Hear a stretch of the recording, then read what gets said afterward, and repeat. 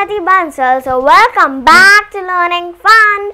So today we are going to do EVS. So in EVS we are going to do the chapter 1, Growing Up in a Family. So in this chapter I am going to tell you about a family. So now let's start. Now families. There are 3 types of families. Nuclear family, the first one, and the second is joint family, and the third is single parent family. So in a nuclear family there are parents and the children, okay, and in the joint family there are many members, many family members like grandparents, parents, our cousins, our aunts and uncles and us, okay. Now the last is a single parent family.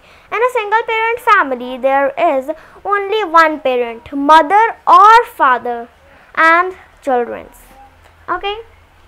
So this is about. So now we will do changes in a family. So now I will tell you that in which what can happen, in which there will be a change in a family. So first is marriage, okay. In marriage the family size will decrease and others family will increase, okay. And next is birth of a child. In a birth of a child the family size will increase, okay. And the third and the last is death. So in a death there will be the family size will decrease, okay. So now we are going to do the next. So let's go on the next. So now we are going to do animals and their young ones. So in animals and their young ones, so we will read the definition, okay. Mammals. Who are the mammals?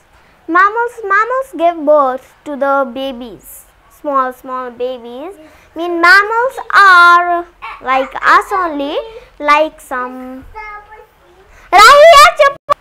So I was telling that the mammals are like us only. We can say as they are an animal, okay. So mammals give birth to the young ones, and some other animals lay eggs. So I want to tell you one thing, that a dog and a cat give birth to more than one baby, okay. So now we will go to the next one, adoption.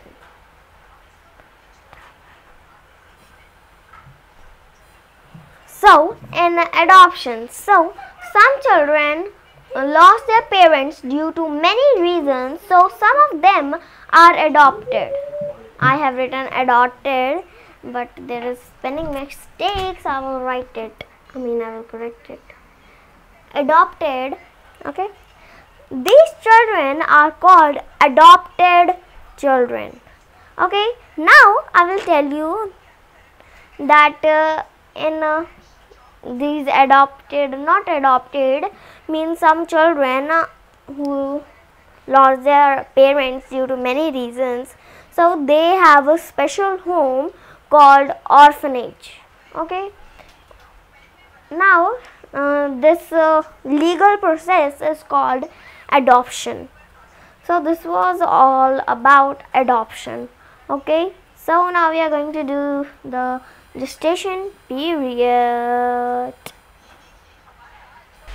So now we will do gestation period. So in gestation period is called time period of a baby in the mother's womb. So I want to tell you that what is a womb. Womb is a small bag in the mother's stomach in which there is a baby. So it is called the womb. It is not womb, it is womb, okay.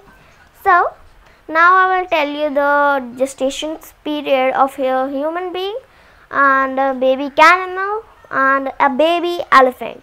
So of a human being it is 9 months.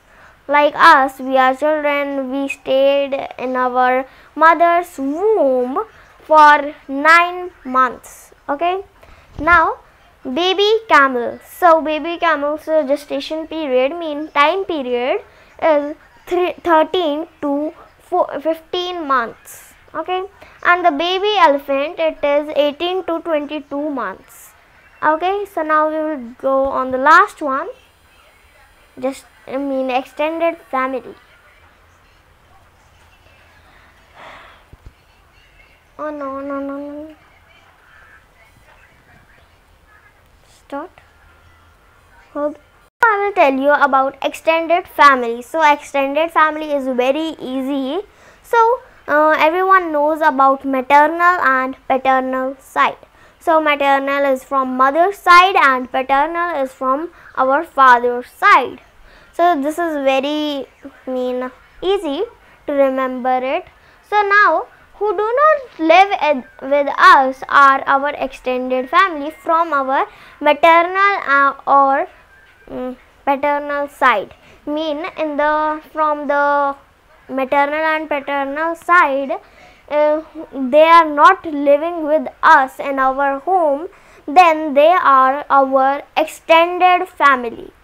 So now this was all. So now I am going to tell you a fact about animals and their young ones. So the fact is that a duck-billed platypus is a mammal that lays egg.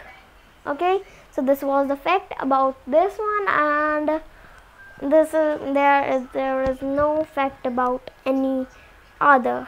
Okay, so this was all. So thank you, and please subscribe, share and like. Thank you, and please press the bell button. Thank you.